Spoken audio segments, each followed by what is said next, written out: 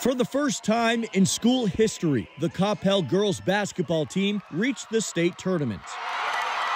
An accomplishment almost unfathomable this time 3 years ago.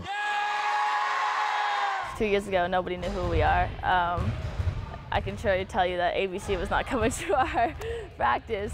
In 2019, we were not a program that was very good. Ryan Murphy was hired as head coach.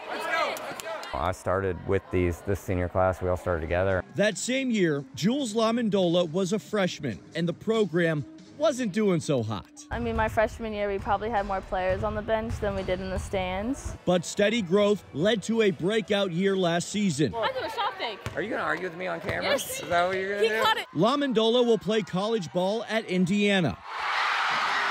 But before the senior becomes a Hoosier, she hopes to become a state champion. You know, after every one of these playoff games, you look out on the court and there's a bunch of elementary school girls and middle school girls out there taking pictures with the varsity players. I had one girl come up to me and she said that I want to play like you when I grow up. It's pretty awesome to be able to inspire these little girls.